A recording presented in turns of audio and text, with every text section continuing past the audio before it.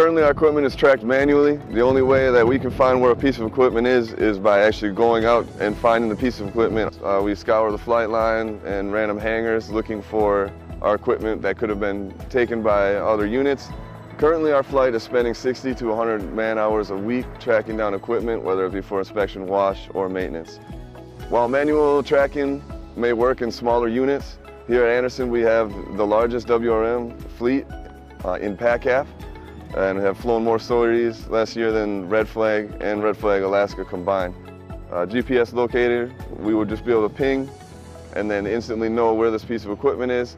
So not only would GPS locators, trackers help with finding the equipment for the aerospace ground equipment flight, here at Anderson we have a wash contract where it's contracted out to complete all the equipment washes because of the corrosive environment. Now in that contract it's broke down where we have to spend extra money for them to pay a driver and track down this equipment so that they can bring in for these washes every 90 days. Now if this wash crew were able to use this locator, they would be able to instantly find each piece of equipment that's due and there would be no delay bringing these pieces in for the wash that's required. The GPS trackers that we're looking to install are non-invasive installation.